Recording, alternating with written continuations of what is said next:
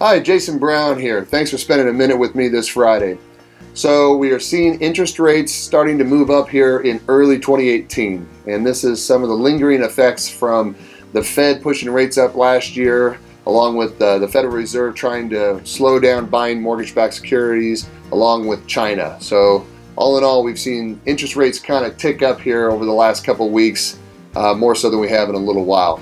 And the overall consensus is, at least for the first half of 2018, we're going to start to see interest rates slowly move up.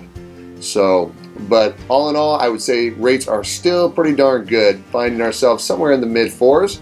And if you're looking for the ARMs, we can see rates even lower down in the mid to high 3s. So have a great week. We'll look forward to seeing you soon. And please send over any loan scenarios you may have. Take care.